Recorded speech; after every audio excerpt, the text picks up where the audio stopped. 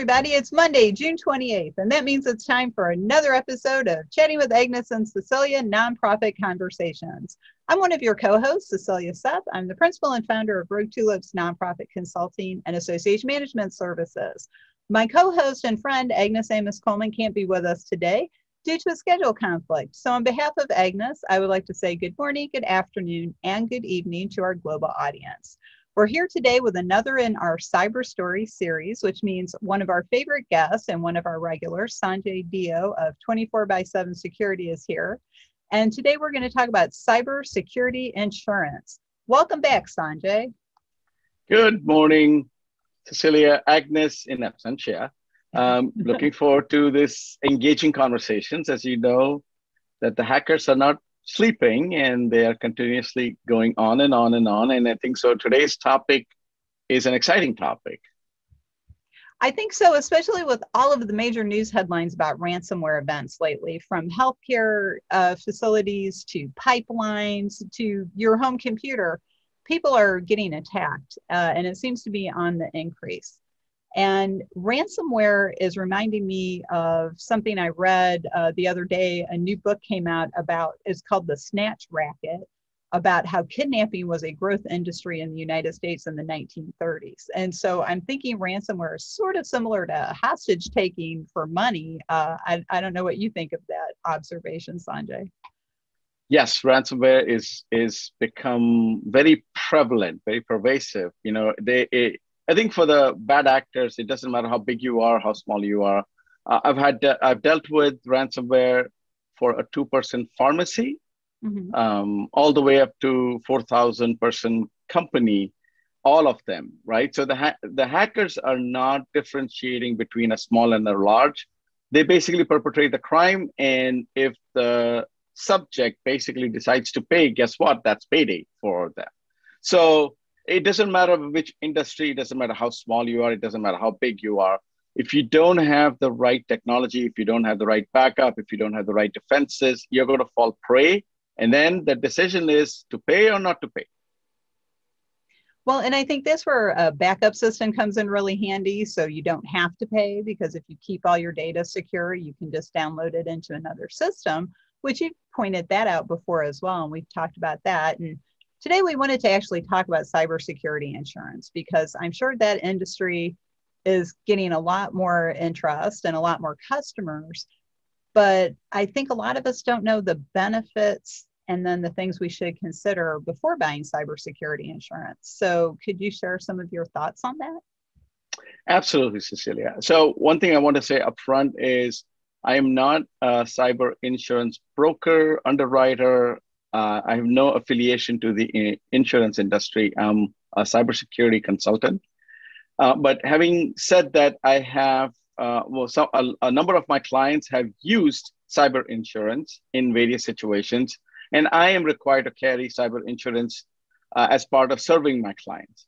Cyber insurance is an instrument that actually helps companies in many, many, many ways. And basically what it does is it allows a company to operate without fear, connecting to the internet, making sure that they do business online, because the cyber insurance will cover any malware incident, any hacking incident, any phishing incident, any ransomware incident. And the cyber insurance allows you to basically, from a client perspective, cover the cost of any lawyer's fees, any remediation that you have to do. So if a machine is infected, or if number of machines are infected, to actually clean them, rebuild them, consultants that you hire, that basically is covered. Any forensics analysis, that is covered.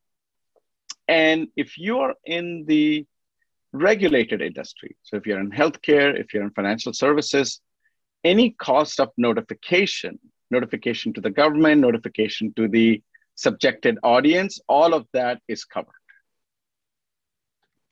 So that pretty much covers everything I think most of us would consider, especially things like malware. I think that's probably one of the more common things we all probably deal with. I know I have my built-in virus mechanisms turned on my computer. I also have a subscription service called WebRoot that I use that protects my hard drive.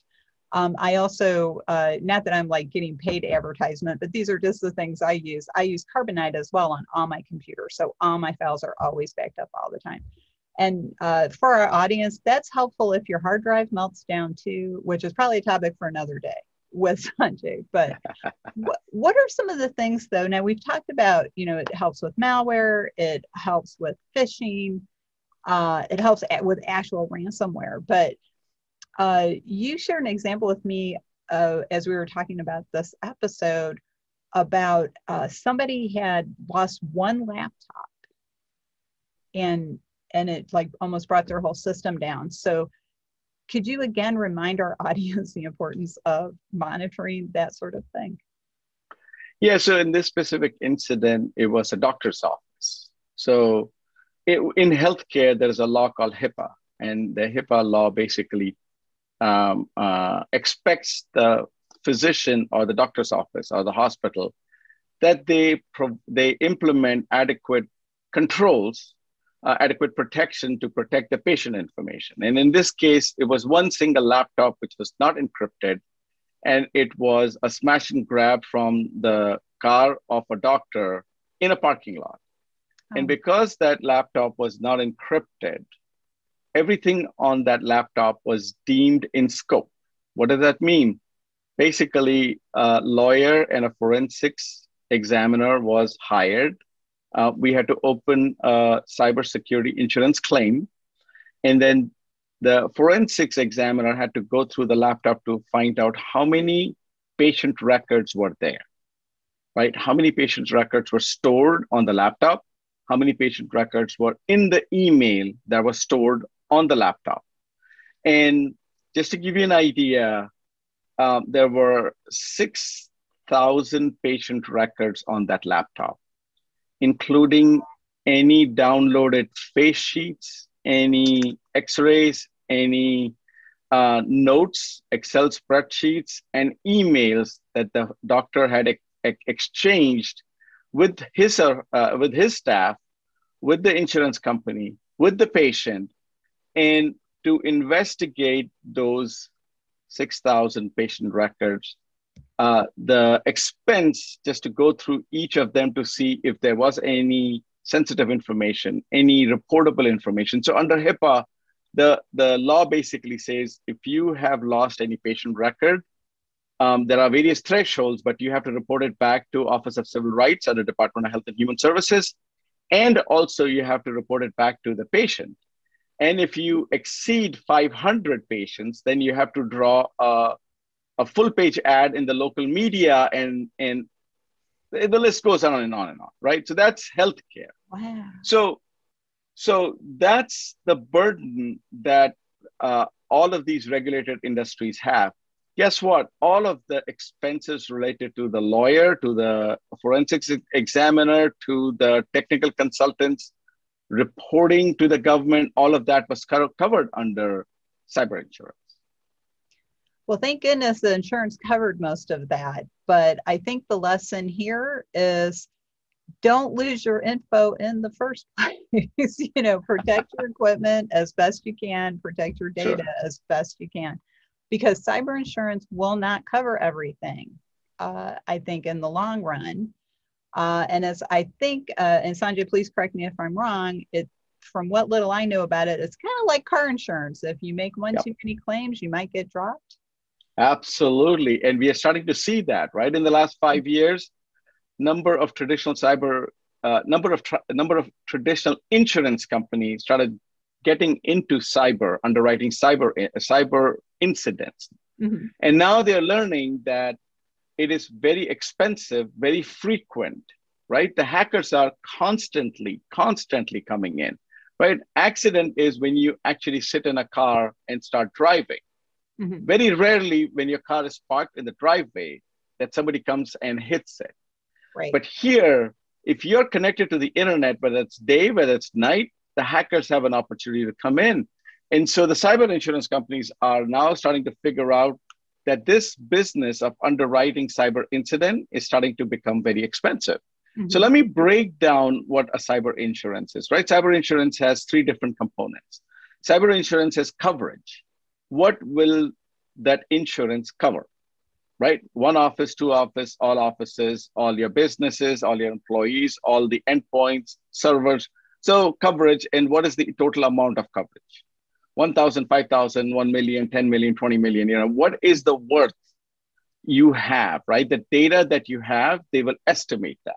So some of the questions they will ask you is, what do you store, right? Do you have patient data? Do you have financial data? Do you have employee data? Do you have customer data? So that'll be one of the questions that the questionnaire, when you try to go get cyber insurance, will ask you. So coverage, total coverage is one element that you need to understand what that is. The second is the premium, right? The premium you're going to pay on a monthly, yearly basis that is going to underwrite the total value of things and the total risk that you have that you're underwriting. So the premium is the second thing. The deductible meaning if an incident happens, what is the first few 100,000, million, whatever you have to pay before the insurance claim covers it. What we are saying is 5 years ago, the coverage used to be huge, the premium used to be very low, and the deductibles were negligible, right? Even the cyber insurance companies didn't know the extent of all of these damages.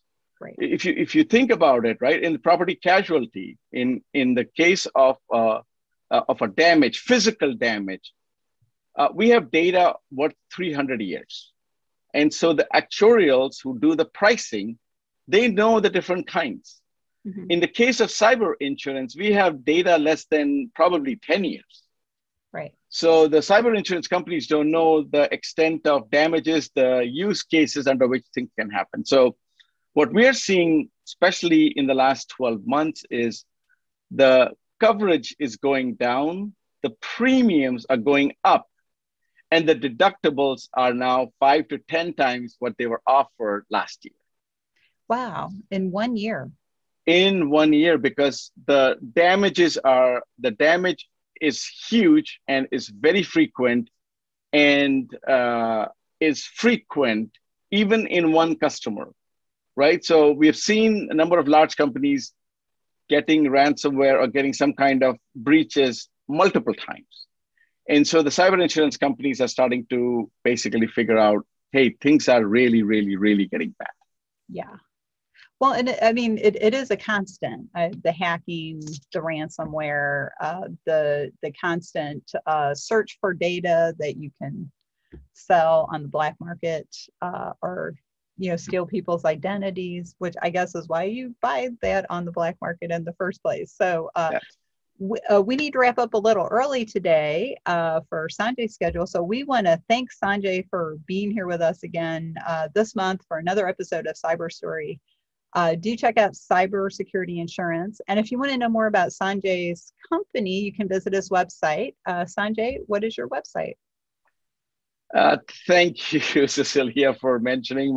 My company is www.24by7security, all one word, 24by7security.com. We have number of blogs, we have number of articles, white papers. Please feel free to peruse. If you have questions, drop us a note, drop a note to Cecilia, and she will find me and get the answer for you all. But thank you again, absolutely, for this delightful conversation of a very morbid topic that is just getting so prevalent right now. Pick up CNN, CNBC, Wall Street Journal, and all they're talking about is hacking, ransomware. Well, and it's sort of like that book I mentioned, the Snatch Racket, which is about the 1930s. There's times in the 20th century, now the 21st century, where taking something that somebody else wants back becomes a growth industry. So the only thing we can do is try to protect ourselves as best we can. And people like Sanjay Deo and 24by7 Security, they cannot write you a cyber insurance policy, but they can help you prepare better so maybe you don't need to use one. So Thanks again, Sanjay. We always love having you on the show, and we will see you next time. On behalf of myself and Agnes, thanks for joining this week. And if you'd like to learn more about Rogue Tulips Nonprofit Consulting, check us out online at roguetulips.com. Thanks, everyone. Thanks, Cecilia.